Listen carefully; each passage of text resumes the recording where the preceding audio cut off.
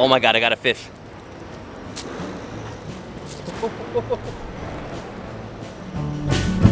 Retro Bassin, kicking some ass and wearing rayon jackets. Thinking about Bill Dance, watching these fish prance through my Ray-Ban glasses.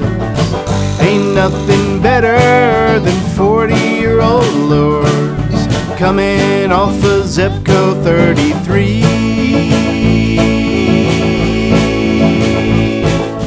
Out on the bass boat, making beer cans float, doing some trespassing. Fishing it old school, this old stuff rules. Welcome to Retro Bassin. Welcome to Retro Bassin. As you might be able to tell by some of the hardware on the wall here, we are back at Jenson Fishing Tackle in downtown Austin, Texas. Actually made a quick stop up here to Jenson's. Had a couple things in mind. First off, had to drop off some Retro Bassin hats for those guys to put on the shelf. Got that done. And secondly, I have got to pick up some gear for a little impromptu trip I'm taking this week out to San Diego, California. That is right, I got a call that I've got to head out west for work on literally like 2 days notice. So I immediately got online and started figuring out what kind of fishing I could do while I'm out there. And the one thing that kept coming up was a spotted bay bass. Now, I've never caught a spotted bay bass, I've never seen a spotted bay bass, but it seemed like a very cool fish. For one, they're pretty plentiful in the waters around San Diego.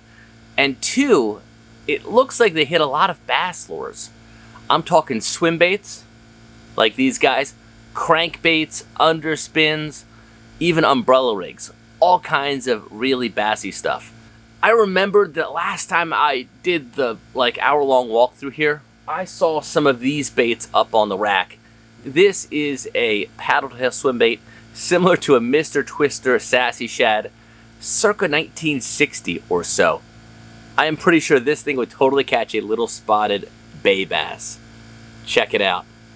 And at $1.19, if I lose some of these in that rocky terrain, not the worst thing in the world. So this looks like a pretty nice head. I would say that is about 1 ounce or 3/4 of an ounce. Not necessarily the color that I would choose, but I see some shads with just the shad on the card as well. So we'll probably pick up a pack of these just so I can get some heads. 10 of those. And then from there I'm going to grab some different packs as well. Oh, that's nice. That's like a sort of old school shrimp tail. I think that one might work. There's a very sort of California saltwater looking color, isn't it? It's like an orange with a black back on it. All right, I'm going to put these two guys in my to-go pile. We'll keep on shopping. It's funny, but a lot of the new old stock stuff I saw on the shelf has mysteriously gone missing. So whoever scooped that up, good on you. I saw some other stuff somewhere in here. There were some other soft plastic baits in some trays, and I'm gonna see if anything looks suitable for a spotted bay bass. In front of me here, what I have is a bunch of basically just loose soft plastics. I don't know if these are Jenson made soft plastics or just ones that they got from a third-party vendor, but there is one in here that is definitely looking, ooh, tasty. Okay, so all of these are just different kinds of little grubs. Looks like an old coconut minnow there, doesn't it? There's a little straight tail jobber. Nice. Ooh, little giant beetle from a beetle spin. But this caught my eye. This was probably one of the first saltwater baits I ever threw. A classic 4-inch Sassy Shad. I don't know if this is actually Mr. Twister brand or not, but this is definitely the profile of a Sassy Shad. Really, this was a swim bait before swim baits were cool. What is so interesting about these baits, the way I used to fish this, I would put it on a little jig head, probably like a 1/2 ounce, and I would cast this thing for stripers and bluefish. This is definitely not your grandson's swim bait. For one, it's got a lot thinner profile. Look how thin that thing is. This really is meant to be fished on the bottom with a heavier lead. This thing wouldn't swim real well on like a belly weighted hook. And honestly, that keel would probably get in the way pretty hard. But on some heavier weights, just kind of casting around, jigging off the bottom, whew, that little tail gets done. So I like this color as well. That looks like a yellow and an orange back. So I'm going to go ahead and grab some of these guys and bag them up for sure. Yeah, that would totally work. Oh my goodness. I cannot believe I missed this little section the first go around at Jenson's. I don't know if you guys remember a video we did a few weeks ago on the Doug English bingo bait. Well, I think I might have just found the Jenson version of the bingo. Mind blown. Alright, we are back from Jenson Fishing Tackle, and this is the night before my trip to San Diego, which, as you know, means whales. Well, anyway, we are getting packed up with some of the gear, and I do want to show you what we are bringing for our little trip out west. So first off, the fish that I'm going to be targeting while I'm out there is called a spotted bay bass. And to be honest, it wasn't until recently that I even knew this fish existed. So here is a picture of a spotted bay bass. And let me pull up Wikipedia and see what it has to say about this unique West Coast fish. The world record spotted bay bass was 6.7 pounds, and it was caught in 1995. It measured 23 inches. That's a pretty long bass, actually. The range of the spotted bay bass is Acapulco, Mexico, and the Gulf of California to Monterey and Central California. Oh, here's one. How do you catch a spotted bay bass? Probably not with retro gear, but we'll see. The easiest and often most productive way to fish for spotted bay bass is with a soft plastic bait. Ah, okay. There are several styles that work: a swim bait, a fluke, and a creature bait. All three of these baits can be fished on the same rod and reel combo. So maybe we are on the right path to catching some new species of fish on this little retro roadshow. So a quick rundown of what we are bringing to California. First things first, when we were in Jenson Tackle, I found probably one of the coolest old school tackle shop finds I've ever seen. And that is this, the old Jenson Fish Hound. What's funny is probably 2 months ago, I would have passed this bait by and not even given it a second look. In fact, I might have actually passed this bait by and not given it a second look. But after spending some time with our new Bassin bud, David, down in Corpus Christi, the Doug English bingo lure expert, oh my goodness. This thing is quite a find. So this is basically the Jenson Tackle version of the Doug English bingo, and I bought a few of these. Now, I'm not saying this is going to be a bait that is going to catch a spotted bay bass. I'm going to bring 2 of them just in case, but I've got a feeling this is going to be something for the next time I hit down to Louisiana. Throw this bad boy under a little popping cork. What else do we get from Jenson Tackle? Well, I got a pack of old school Jenson spade tail shads. And this looks like it's on a 1 ounce ball-headed jig. Probably a 3-inch bait right there. And this is in the black. What's cool about this pack, and I'm going to bring the whole thing with me, is I've got 1, 2, 3, 4, 5, 6, 7, 8, 9, 10 of these bad boys. So if I lose one on the rocks around San Diego, no big deal. Now, black isn't my favorite color for most things aside from like a big old black worm for largemouth bass, but when it comes to saltwater, I don't really fish a ton of black stuff. And that's why I'm glad I also found this, which is totally a saltwater looking color of the spade tail. And these are just some actual shads themselves in the pack. Looks like that's almost like a metallic orange with a little black back, and yeah, that's going to be a saltwater catcher. So that is it. Overall, my tackle that I'm bringing is, for me, pretty minimal. And that is by design. I really don't want to focus too much on the lures this time around.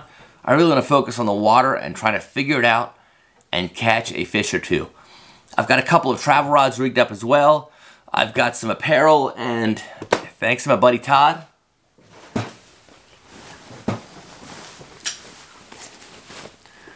I've got something to keep me warm on the plane. I'll see you guys in San Diego.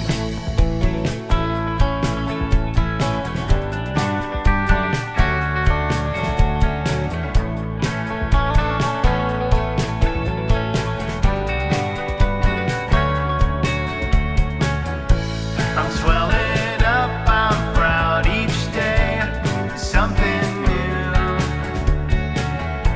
You're getting easier aglow, to see you through, to see you through,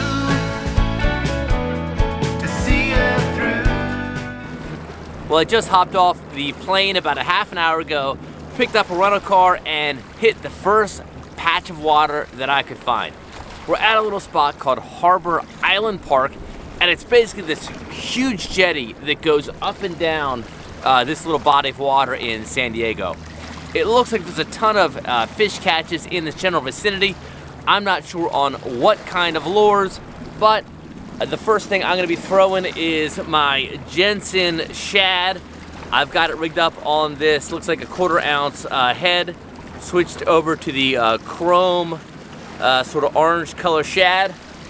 We'll see if we can get one.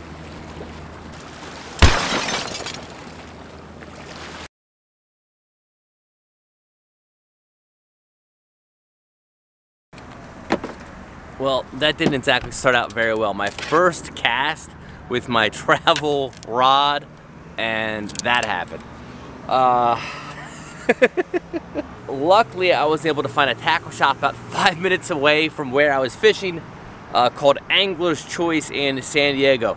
I think I actually heard of this place for a Bassin bud at one point, and definitely when I have more time, I'm gonna have to do a proper walkthrough of that joint. Holy mackerel. It is floor to gills packed with some awesome stuff. But really quickly bought myself a Shimano travel rod here, which I'm gonna put together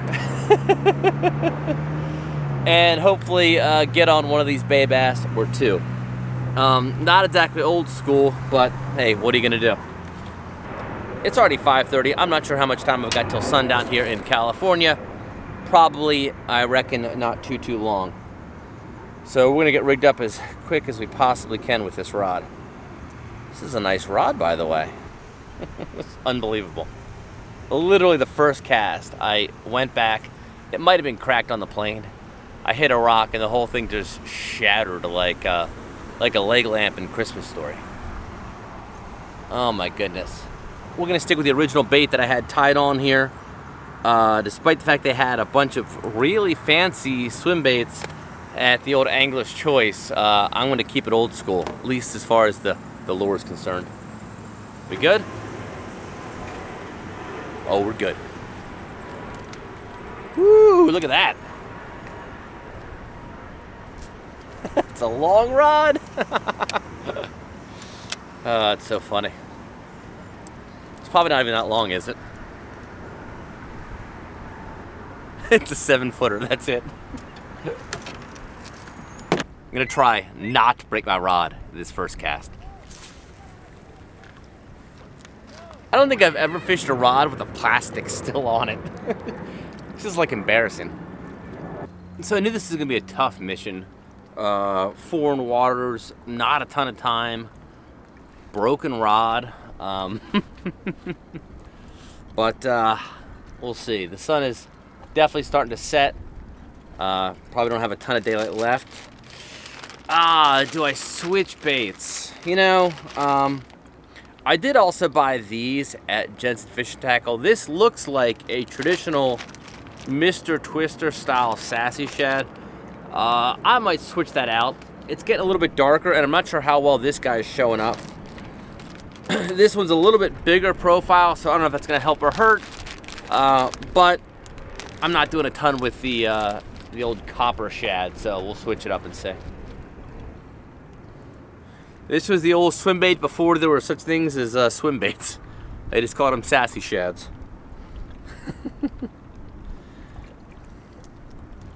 Pretty sure I've got about a half an hour left of good daylight to fish. I've been looking up and down this jetty. I do see some interesting, looks like sort of drains or just different stones that are in there. So I'm gonna try to get on down to the water's edge, cast along this area because it at least looks a little bit different than everything else I've been fishing so far.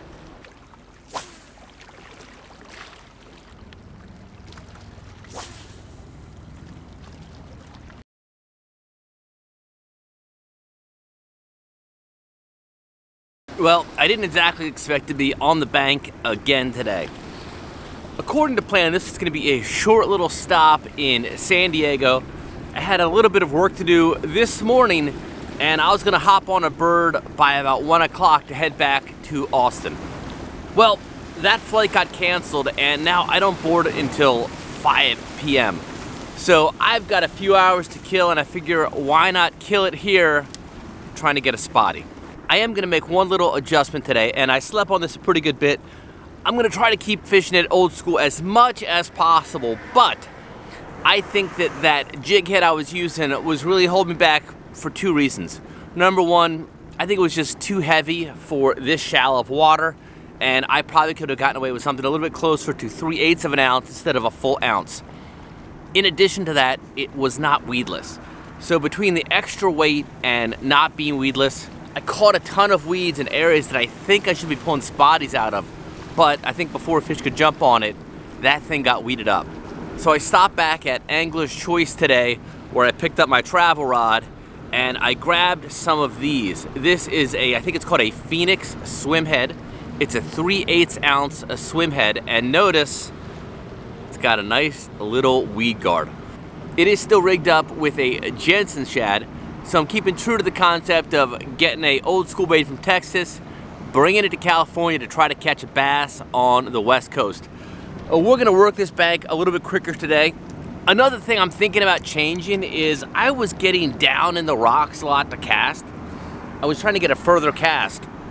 Well, it makes it hard to cover water because you just jumping from rock to rock. It's a little bit treacherous with my weight Reeboks. In addition to that, I'm obviously trying to film this for you guys as well. And moving a tripod around here, you know me, I'm not a chesty kind of guy. That's a little bit problematic.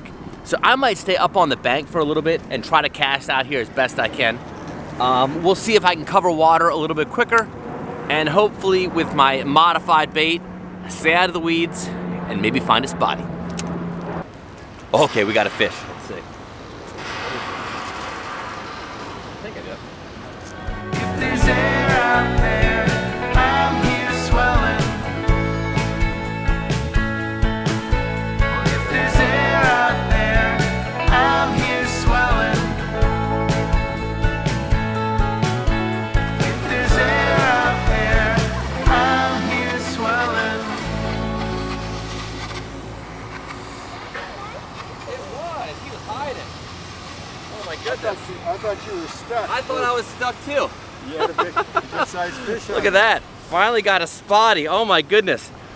I wasn't sure if that was snagged or what he hit, and went right under a rock, and he was hiding underneath there for a hot minute. Man, that's a nice little fish. Look at that guy. Oh wow, very cool. No idea how to hold these things. So there he is, nice, my first San Diego spotty bass. Oh my goodness, that was a hoot. I was fighting that guy under a rock for a hot minute. Oh my goodness. Let me get this guy unhooked real quick.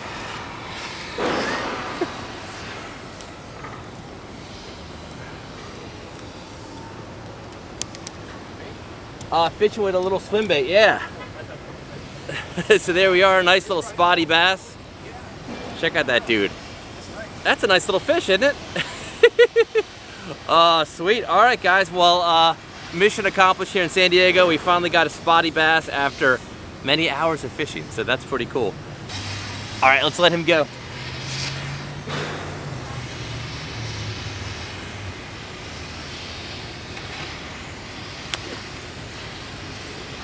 That was like the craziest thing ever. So he hit, I was finishing up a phone call, he hit but then went right under a rock and just hid there, and I guess that's what they do here.